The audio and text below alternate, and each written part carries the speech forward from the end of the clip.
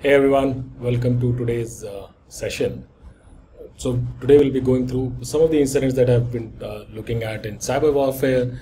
We'll learn something about ransomware, what's the trend there. There's some new attacks, what's happening on the cryptocurrency side from cybersecurity perspective. There is a new vulnerability reported in a particular car manufacturer. So we'll learn about that.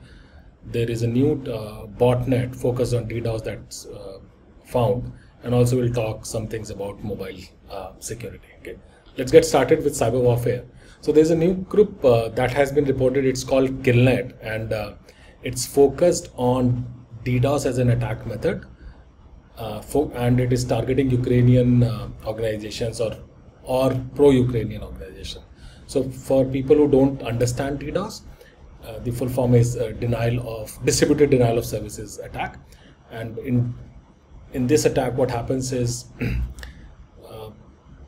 multiple systems are tried to reach out to a particular service, example a website, and when the number of systems requesting a particular service like browsing a website, it increases beyond a threshold, the website gives up.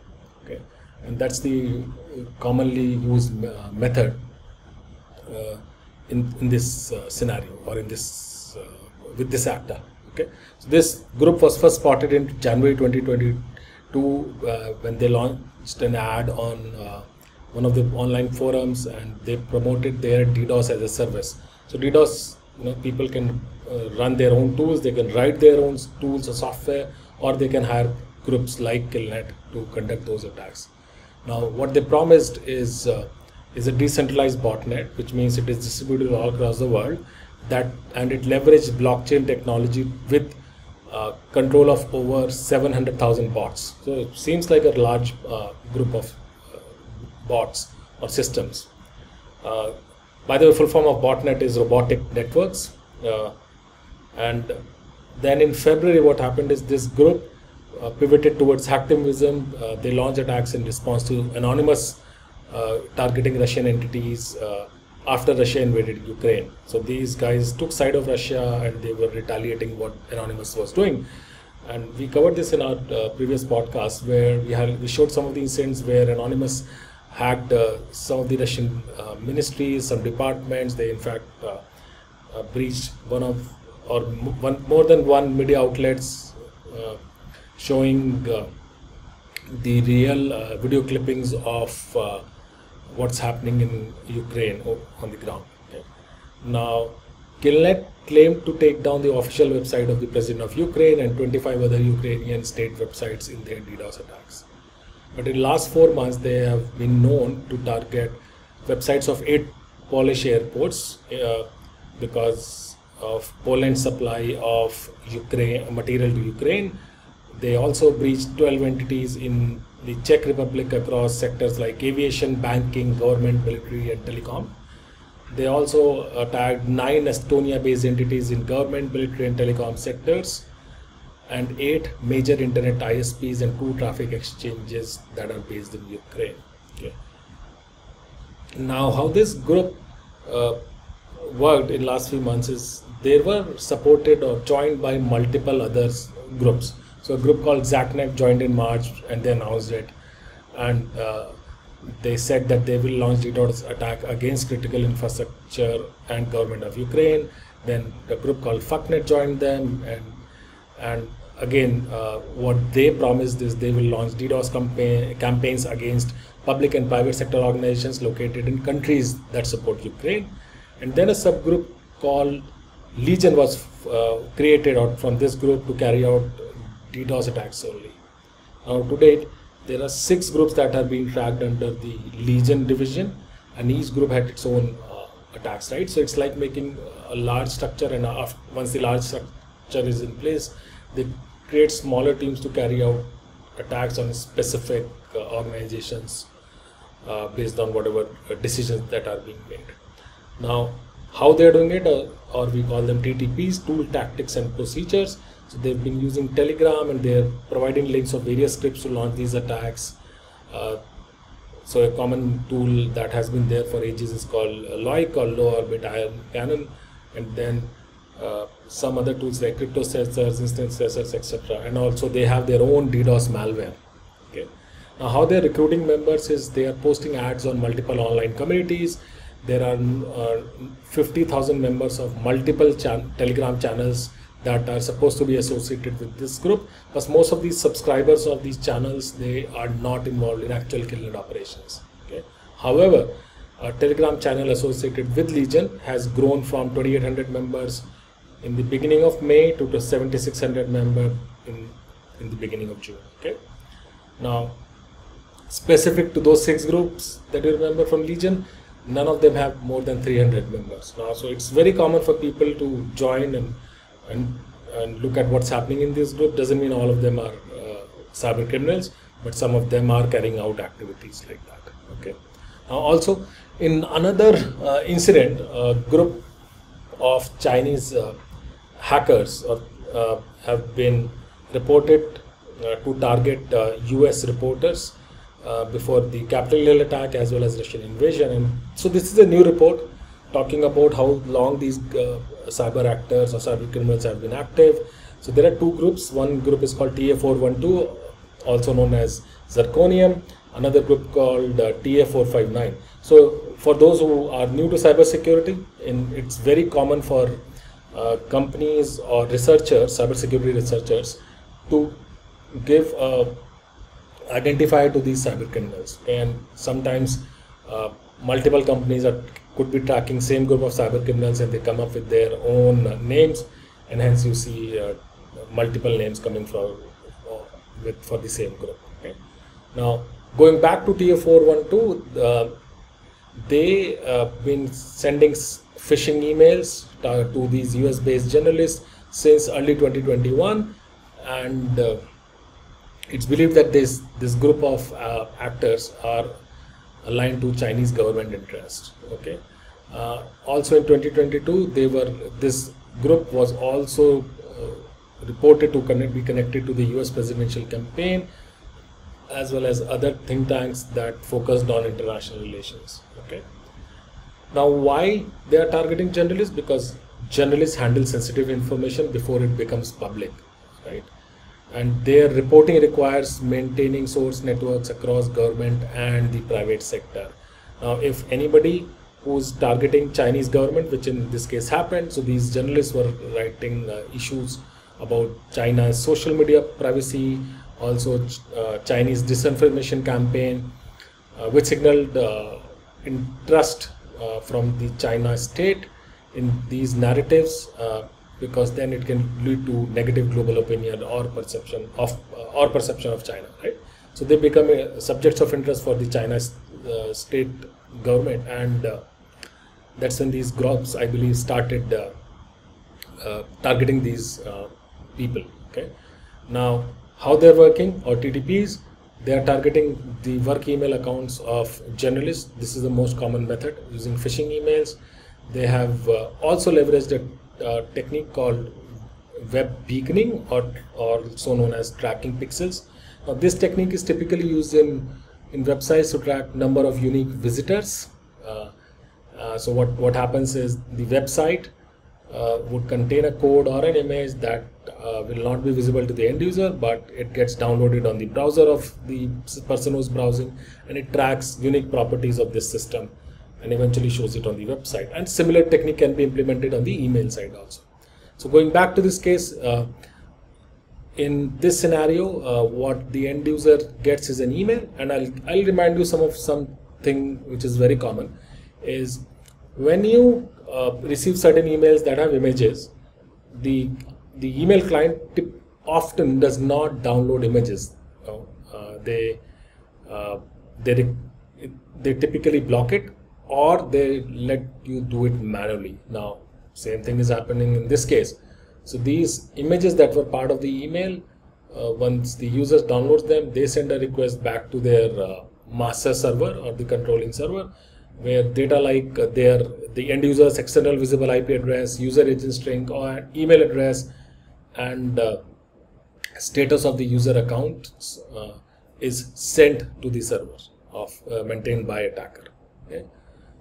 This was done by this group. The other group was using malicious document created using the Royal Road creator, and this is something that we discussed in the last podcast also. So this software, if you upload a malicious software, in this case example Gynoxy malware, along with a Word file or an RTF file, the output of that software can be a malicious Word file. Okay, then the attacker can set that as an email attachment, and in this case this software or this email contained links to some of the media communication by an event, and the software or the malware was uploading data to a compromised Pakistani government email address to send emails. Okay, so it looked normal to anybody who's reading, but even in the backend it's sending or uploading data. Okay, so that was on the cyber warfare side. Also, there is a new botnet. So botnets are very common in the world of cybersecurity, but Mantis is something new. What they have done is they've been running, or the cyber criminals have been running this botnet on hacked virtual servers which are hosted in the cloud-based data centers. So for the last few years, what was happening is the cyber criminals would get hold of vulnerable routers or DVRs, and then these routers or cameras will run the DOS attacks. Okay, but in this case, this botnet was operating from these 5,000 compromised systems. These machines are powerful, which means the capacity of attack was high. So it led to around 26 million RPS on June 20. In June, that was eventually blocked. It was a brief attempt, but computationally it was very expensive, and then this botnet launched 3,000 HTTP DDoS attacks, and 36% of these attacks were targeted against telco and internet sectors, as well as game publishers and news organizations. Okay. It also attacked some of the French organization website, gambling website, and e-commerce platforms. So for me, the interesting part was use of cloud providers infrastructure. Now you have to refer back to the shared cybersecurity model or shared responsibility model in the cloud world. The cloud provider doesn't take responsibility of cybersecurity for your infrastructure. Let's say launching a website, simplest example, you are putting it one of the cloud providers, you own the security of that website. Okay, so no provider guarantees that unless you have taken a service from them. So be careful on what you're subscribing, and at least maintain basic cybersecurity controls on your applications or websites that you are managing or maintaining. Okay. Moving on to the ransomware side, there is a new ransomware tied to North Korea. It's called Holy Ghost, and the group that has been behind it is tracked as Dev0530. This group is targeting little to mid-sized business, including manufacturing corporations, financial institutes, educational institutes, etc. And what this ransomware does is it encrypts all the files on the system with the Holy Ink extension. The payments are done using Bitcoin. The user is redirected to an Onion web page. Okay, and also they are known to deploy double extortion scheme, which means they are telling their victims that if you don't pay ransomware, we'll leak this data on social media or we'll tell it to your clients. Okay, which means reputation is at stake, so organizations would most likely pay. Now, this threat actor Dev0530 has been known as Plutonium also, or Dark Soul, and Endari. So multiple names, and they've been using resources by by the group called Plutonium. Okay. Now, so just to clarify this, Dev0530 is associated. Now, this could be same people, subgroup. It could be a subgroup of this actor group, or it can be subcontractors. Anything. It could be anything when it comes to threat groups. There have been multiple changes happening across the world as far as these cyber criminals are concerned. Okay. Now also there is a new trend happening on the ransomware side. The ransomware providers are making searchable databases of victim data. So a group called Black Cat, also known as Alfie, they've put up ads on website so that they have sites available where anybody can look for stolen data for their targets. So Logbit have also done it, apart from Black Cat, and Logbit has been they have created a new domain, and this domain contains victim data leaks in files. Okay, and it contains data from both past and present victims. Now, typically this data is sold using a commercial model, or it can be free also, depending on the sensitivity of data, how relevant it is, etc. Okay. Going to Black Cat again, Black Cat has become bolder. They've recently demanded a ransomware of $2.5 million. The victim is not known yet. Supposedly they are based in Nordics, and this is highest amount to my knowledge that they have offered so far. Not the highest amount asked by any ransomware group so far. I remember in 2021, 70 million was asked by this group called Revil, and Black Cat is one of the fastest growing ransomware as a service based cyber gang, and they use multiple techniques of extortion, which includes encryption of systems, file, data theft, DDoS attack, and harassment. Okay. Now, by the way, they also offer discounts, not just Black Cat. Most of these ransomware providers, they ask some money, and typically at 50% or lower, they negotiate and close the transaction. This group has been known to attack multiple customers or multiple organizations, including Swissport, Infab. They also targeting Florida International University and University of North Carolina INT. Okay. They also attacked Bandai Namco. If you remember Bandai Namco, they are creators of one of my favorite games called Pac-Man, also Tekken. I love it when I used to play. And they are a Japanese video game giant. They are number 3 in terms of revenue in Japan in the video gaming company sector. Okay, so their revenue was $7 billion in 2021. They added so Black Cat added Bandai Namco in their list of victims, but Bandai Namco hasn't confirmed that it was this particular group. They are saying that we are investigating, we'll get back to you. There is a breach done by a third party, and we are investigating, and they also promise that they will release details of the attack once the investigation is concluded. And Black Cat has been growing, right? So I think they're on number 3 in terms of the ransomware focused gangs. Okay. Also, ransomware have hit a debt collection firm called PFC, professional finance company. So this company manages in unpaid debt of hospitals and healthcare organizations. So they have around 650 customers, and in this particular attack, data of around 1.9 million patients is effective. This data contains patient names, addresses, account balances, and in some instances birth dates, social security numbers, health insurance information, and treatment data. Now, they have done a data breach disclosure. Two of their customers, Bay Health Medical Center in Delaware as well as Coleman County Medical Center in Texas, have also done a data breach notification.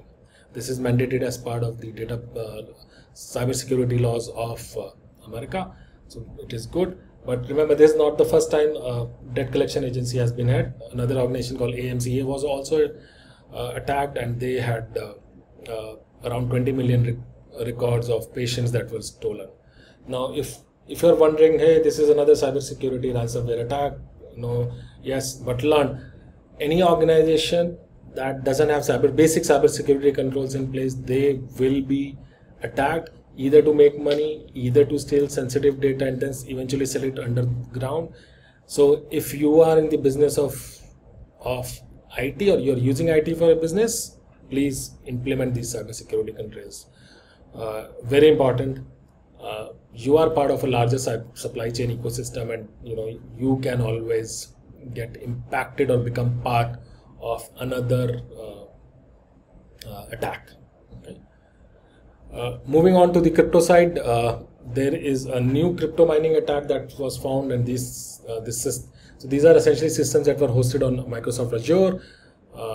Hackers were able to exploit Azure, not Azure, but the bad configuration. So typically what happens is these hackers will try to find open machines. It's pretty easy to write a script today. A lot of scripts are available open source. You can scan the entire internet in less than an hour.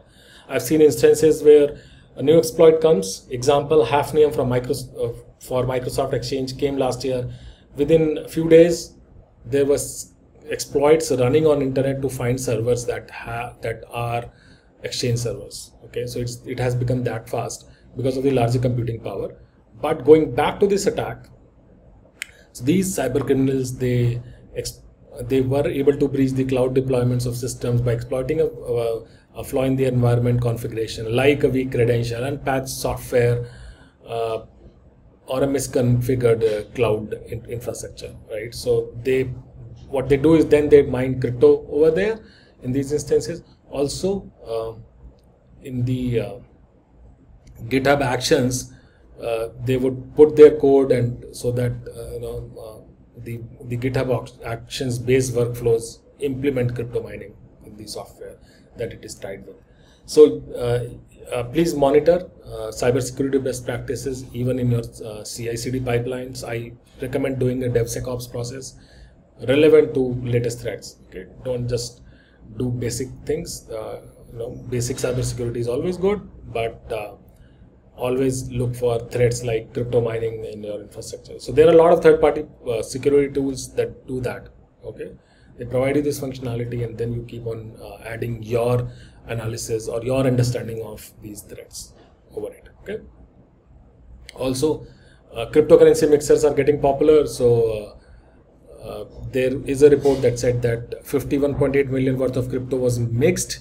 Now, in April, so I mean, this only tells me one thing: a lot of bad guys are going towards mixing services, because mixing is typically used to obfuscate sources of fund. General people don't do that. Okay, for privacy, yes, sure, but how many people understand it? Not many. We have spoken about this in the past. A mixer called Tornado Cash was used by Lazarus Group of North Korea to cash out, to take out 37 or around $40 million. I don't remember the number correctly, but it was a large amount of money. Okay?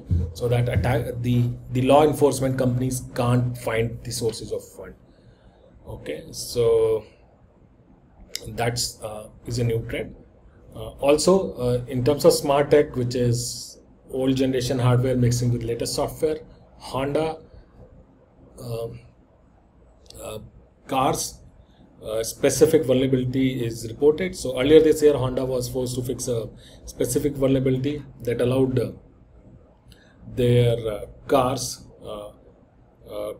to be, they allowed hackers to start and open the vehicles. Okay, and this was done by eavesdropping on the unencrypted radio frequency between the key fob and the car.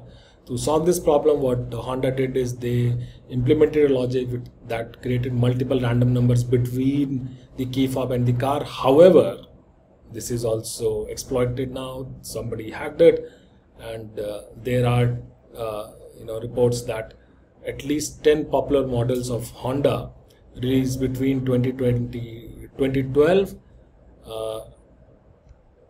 to now have found to be more susceptible to this attack, and which leads them to claim that all Honda models are vulnerable. So I'm sure Honda will look after this, but as everything gets smarter, these things will come up. Okay, so make sure you are talking to a provider, you have a basic firewall or a smart router in place. There are a lot of good Wi-Fi routers available on internet that have a basic firewall. Keep changing your passwords. Just don't use these basic passwords that are available as part of the any smart device that you are buying. Okay. Moving on to the mobile threats, there is a new malware on Android called Mailbot. Mailbot is a banking malware, banking focused malware specifically. It steals passwords, bank details, and content of crypto wallets from its user. It bypasses multi-factor authentication. It can also access your text messages, steal web browser cookies, and also capture screenshots. And it can spread itself by hijacking SMS capability. So it sends an SMS to all your contacts. And this is number 3 right now in June, followed so AlienBot is number 1, followed by Anubis, and then Mailbot. So it's very popular right now. Guys, sorry if you're hearing the noise of dogs. Yeah. And then WhatsApp has come up with a notification that please don't use fake versions of or modified version of WhatsApp if they are promising something that WhatsApp doesn't offer. Typically, it's a malicious software. Okay. Also, noticeable advisories. So in Feb 2022. DHS launched its first cybersecurity review board comprising of 15 members from both private and public sector organizations, and this group has recently come up with their first report that mentions Log4j, calling it an endemic vulnerability. What they are saying is there's so many unpatched systems on internet that it will take at least a decade to fix all of them.